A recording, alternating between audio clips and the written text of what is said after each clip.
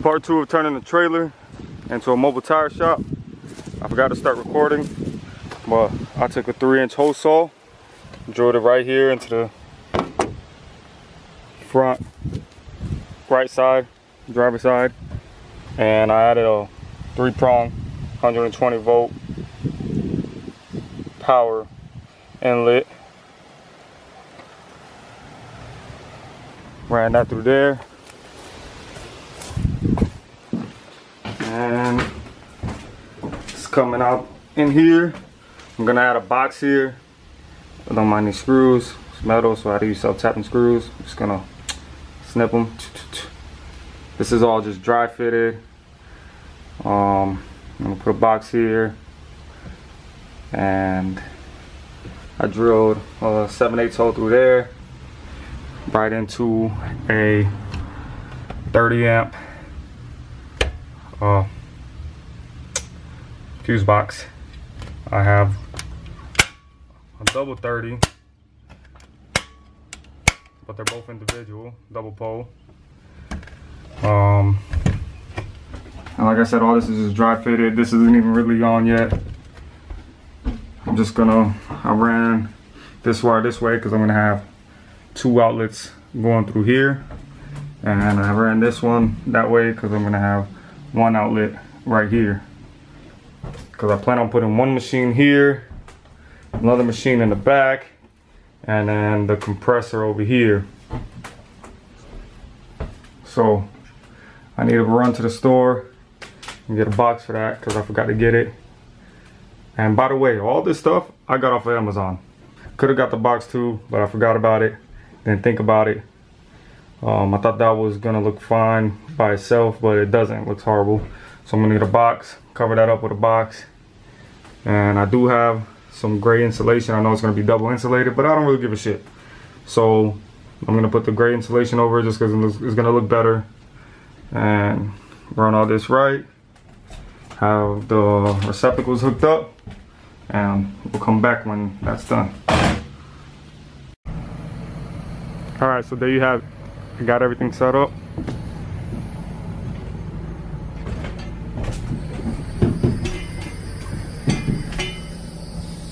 I spray painted that. I'll paint it right.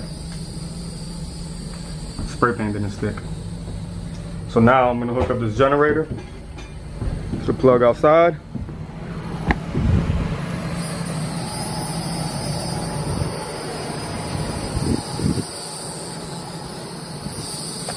And we're gonna make sure that all these plugs are working and that breaker box is working.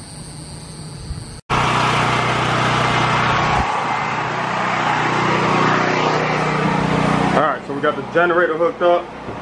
Hopefully you can hear me. I'm gonna get this angle grinder and I'm gonna plug it in and see what happens. The breaker switched up, by the way.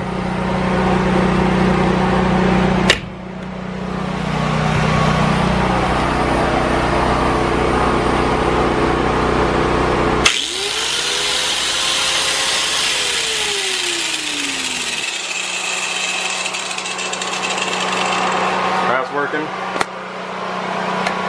and obviously if that one's working, so is this one, but we'll try it anyways.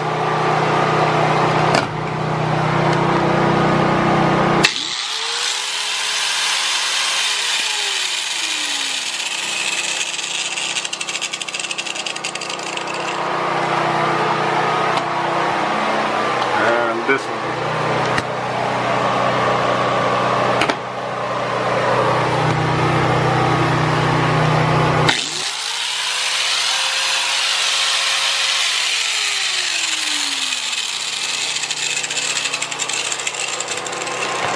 Now I'm just gonna make sure that my breakers are working. 15 on that side. That shouldn't be on anymore.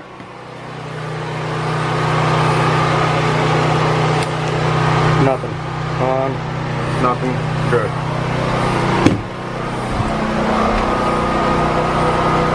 Another side.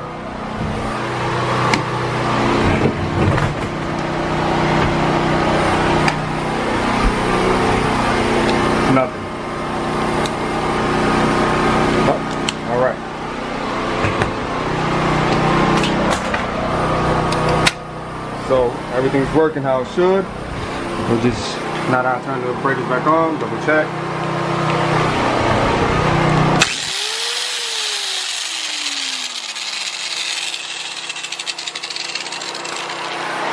Alright, let's turn this generator off because it's pretty late.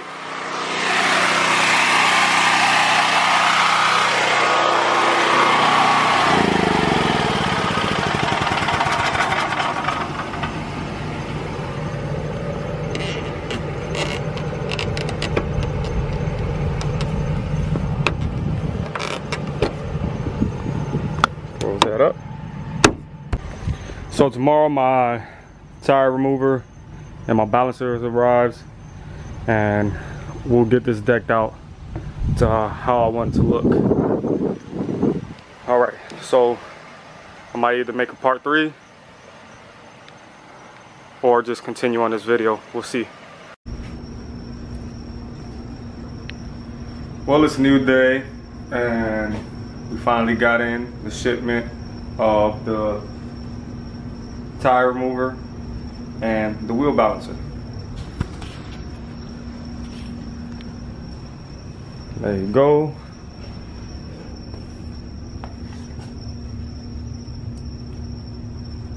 This is a Weaver. See if you can see that. W894XS semi-automatic tire changer.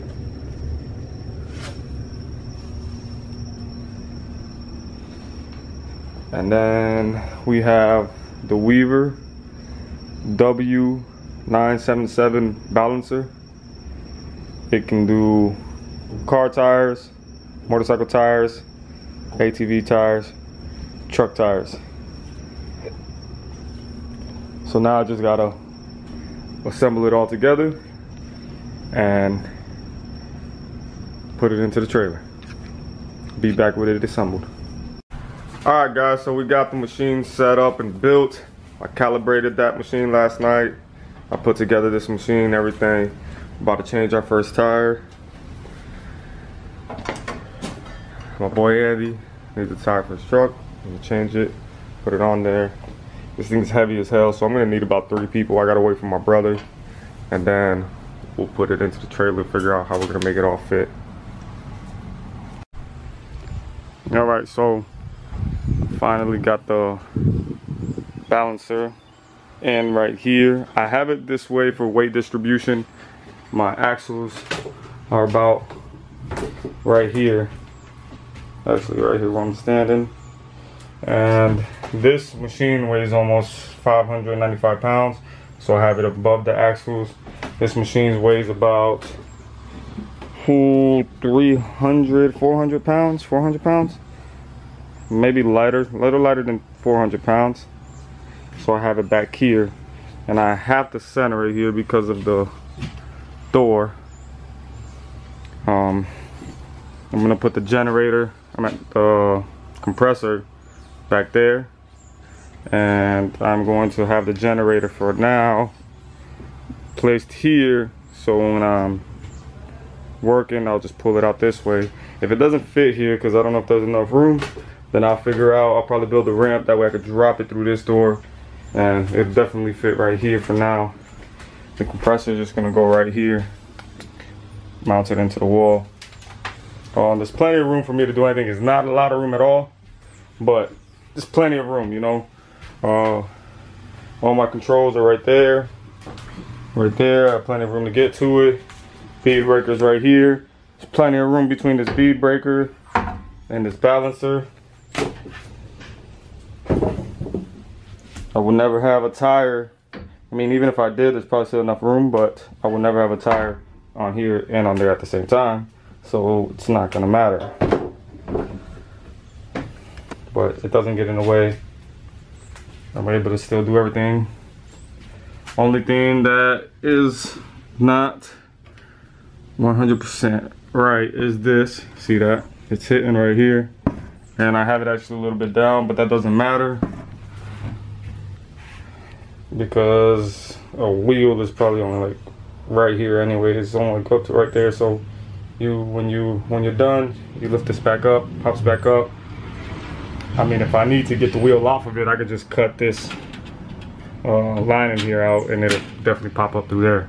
But I don't think that's gonna be a problem. As long as I can put it low enough for it to slide back, that's what matters to me. Sorry, that's what matters to me. So let me get this all set up and then I'll come back and show you the finished result. Alright guys, so there you have it. Balancer, tire changer, compressor, toolbox to hold everything I need. Impact gun, running electric impact gun, not going to be running the hose out of here.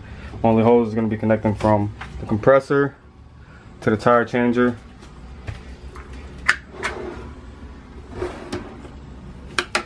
Everything fell trying to get it in here. I had to muscle it in here. This thing weighs about 150, 200 pounds itself.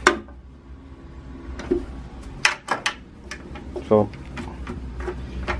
there you go, man. Wasn't that hard. It's really just money, honestly. I mean, this was $240. This gun itself was for something. Battery pack with it, $200. This compressor, I actually bought it open box from Harbor Freight because somebody opened the box, so they put a 20% discount on it.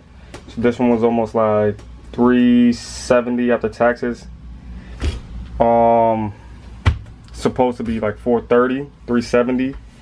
This one came out at $370. It's good enough to run this. All the electrical stuff, I don't remember, maybe anywhere from 100 or 150 bucks. The little accessories for the tire changer thing, I probably spent with all, you know, stuff like that. Where'd I put the weights at? I think I put them in here. Wheel weights, got valves coming in, 100 pack, thread measurer, lube, stuff like that. I probably spent another $300-400 bucks on a lot of other little things that I just don't know where they're all at. I'd have to find them all. This tire changer and this balancer combo was probably like $3,500, I believe. It was a $3,500 combo. This is Derek Weaver's top of the line balancer, and this is their 894 tire changer. I think the only difference between the 894 and the 898 is pretty much the assist arm that goes on the top, which I probably wouldn't be able to fit anyways because of the clearance, but if I wanted to, I could have bolted on there because it has bolts. Flooring, I spent almost $300 on this diamond plate flooring, $400. The trailer itself, another $3,000.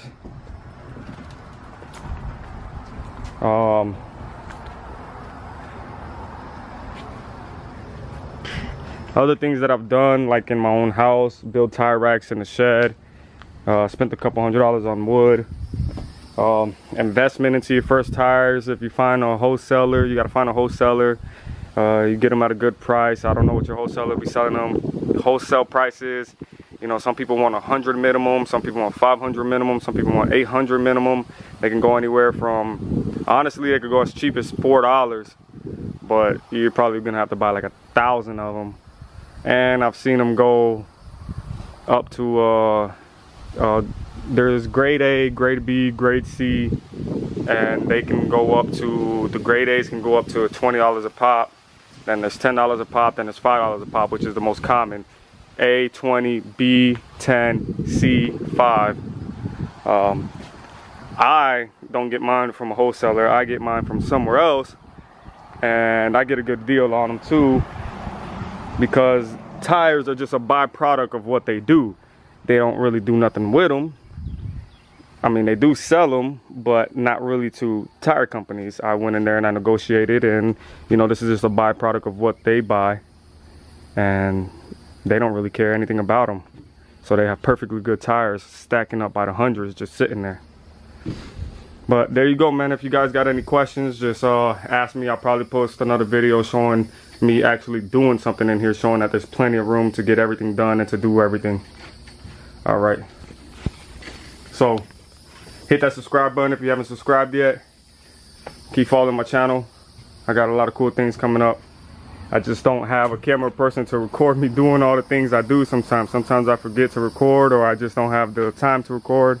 And I do a lot of things, a lot of projects. Thank you guys for watching Logical Thinking.